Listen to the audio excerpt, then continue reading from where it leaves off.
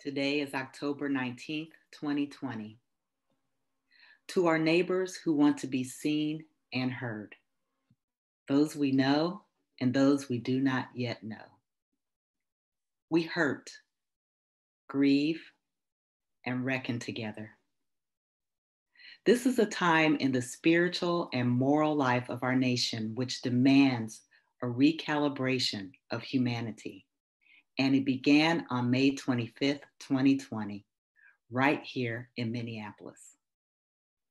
We, members of the Common Ground Mindfulness community, have been loving on the Twin Cities for 26 plus years. And this time invites us to deepen our love and commitment to our shared community. Given the devastating torture and murder of George Floyd, the subsequent uprisings here and elsewhere, we now have an undeniable responsibility to our collective well-being to transform our relationships and examine ways in which we may have colluded with oppressive systems. In Minneapolis, we have lived through both the righteous protests and the burning of our businesses, libraries, and police precincts. We have gathered with our neighbors to organize block shifts to keep each other safe during white supremacist attacks, and in the process have actually gotten to know our neighbors better. We honor the resolve among the young, Black, queer, trans, and elder organizers of the Defund the Police movement. At the same time, our hearts break as we watch division increase even in these communities. And people grow more and more frightened of each other, sabotaging our capacity to remember our common humanity and make deep change. We are aware that in the shadow of the worst pandemic the world has seen in over 100 years, almost 1 in 8 households does not have enough to eat. We weep for the more than 1 million dead worldwide and the 220,000 dead in our borders from the virus, numbers that keep growing every day. We have also been distressed by the ongoing homelessness and housing crisis throughout the Twin Cities metro area, and in fact, in the whole state. And all the while, we have been active agents in all that transpired as well, trying our best to accept what we call the Dharma, or the way it is, while at the same time not contributing to the suffering piling up around us and inside us. We do not have the antidote to all the hurt that keeps exploding, particularly in our most vulnerable BIPOC and working class communities.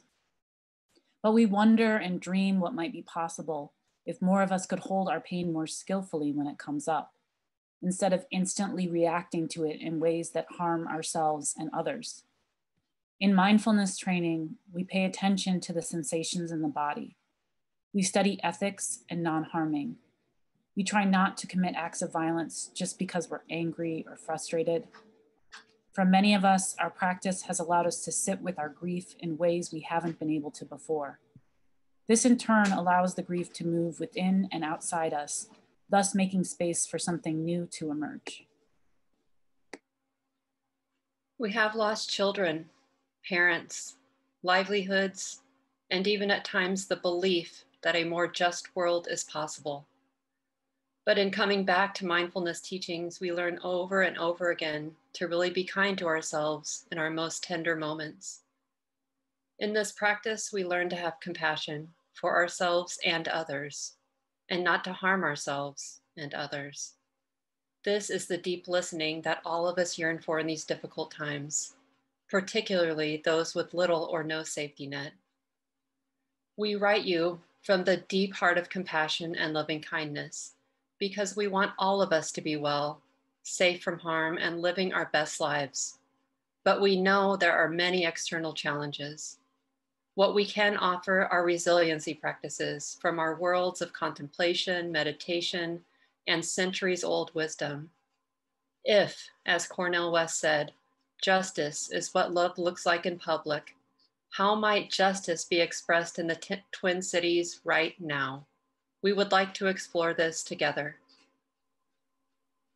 We also have an invitation for you to join us online at commongroundmeditation.org and to collaborate. Let us know if you are in an organization or community with a similar goal of creating less suffering in the world. We want to know you, become friends, and perhaps, if the conditions call for it, work with you towards transforming ourselves and our world. Towards solidarity, peace, and justice, the Common Ground Meditation Center, Mindfulness Community.